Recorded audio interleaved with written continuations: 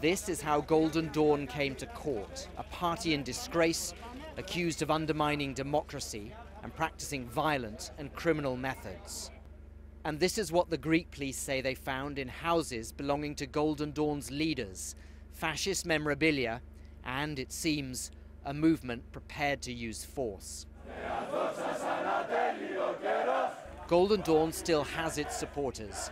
They say a corrupt government is persecuting their party to draw attention away from its own failings. Later in the day, 4 of Golden Dawn's most senior figures were also brought to court.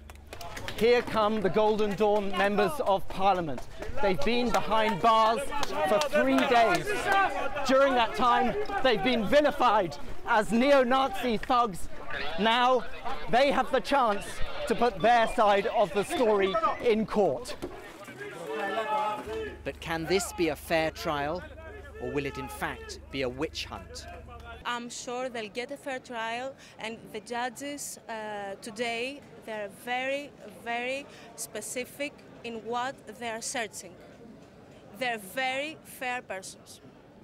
There was a heavy police presence around court, but some of those arrested are themselves policemen, and several senior police officers have been suspended because of suspected links to Golden Dawn, all suggesting that a movement that grew out of Greece's economic crisis cannot be easily crushed, no matter how these trials proceed. Barnaby, Phillips, Al Jazeera, Athens.